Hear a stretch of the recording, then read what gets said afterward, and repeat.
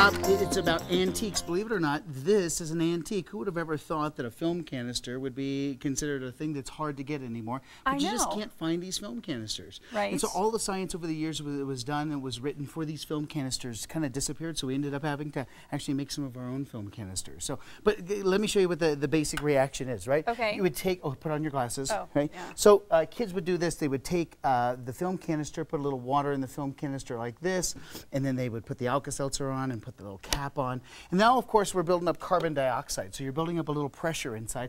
And as you build up that pressure, and if you got a good seal, that was the real hard part, is you needed to find out if you could get a good seal. You would get that kind of that burst and then a kaboom. You never quite knew when it was going to go. See what I mean? There you go. So, a nice one. So now, this is important that you understand that this is not a science experiment, right? It's just messing around with a film canister.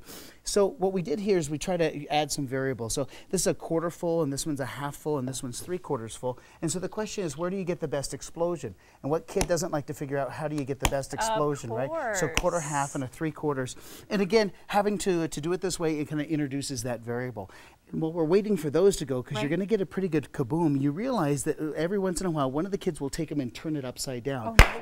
See, now that was a good one. See that half full? That's a pretty good one there. And that 3/4 full is still trying to build up some of that pressure. So half seems to be the magic number. So once the kids get this, then they can move over to the rockets. So you see, our little second graders did this one for you. So here's our little 9 News rocket. And so again, a film canister down inside. And so the water goes inside. And we're going to go half on this one as well, since that one seemed to work so well with a half. And again, part of the secret is getting that a good seal on there. So you want to get a good seal on it and kind of let it kind of sit here like this. But you can do one with a little foam if you want to, or this piece on the top. And see our 3/4, it hasn't even gone yet. So I think there might be a little leak on this one. And isn't that nice? Well, there goes the rocket. The rocket's all gone. So so all we're trying to do is to add a variable. And once the kids in class now actually get the right proportion, whatever they think is best, then we let them do one of the rockets. So it could be one of the foam rockets or this special little rocket that you see there. Isn't that kind of a fun one? That is cool. Big finale. Ready? So you got 10 of them there. Let's see if we can do them as fast as we can. Half full seems to be pretty good. All right, so kind of drop them in, and these go on top here like that. It should be the big finale. And I put some ideas up on the website for teachers and for kids to follow as well.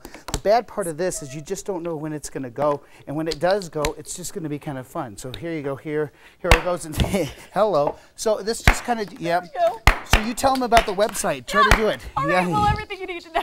You're in the midst of explosion. Yeah, go ahead, tell them. Morning show webpage on 9news.com. There's still a couple that haven't gone. Oh, there you go. We'll be right back. Oops, sorry.